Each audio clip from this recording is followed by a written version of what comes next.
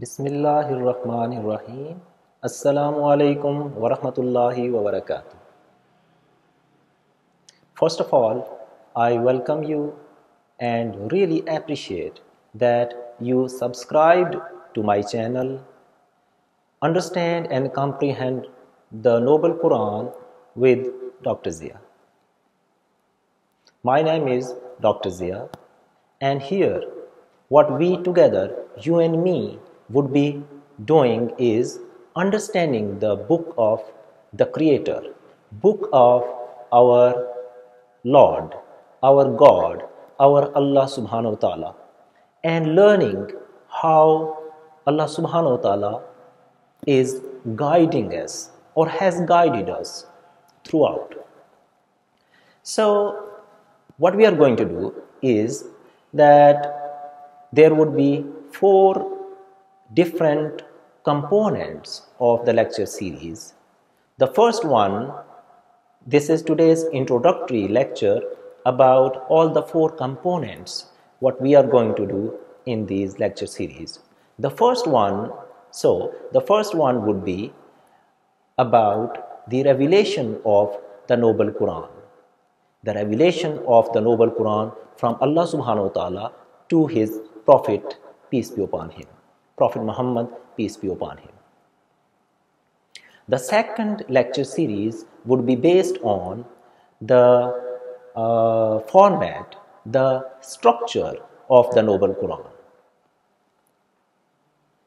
The third lecture series would be based on the 114 chapters or surahs of the Noble Quran.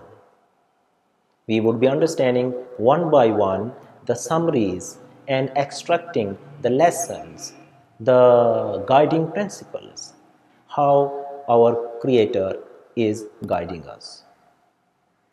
The fourth one would be the lecture series based on the verses, what we translate into English, the signs, the verses of the Holy Quran, and we would be reciting ruku by ruku and comprehending the message within those verses.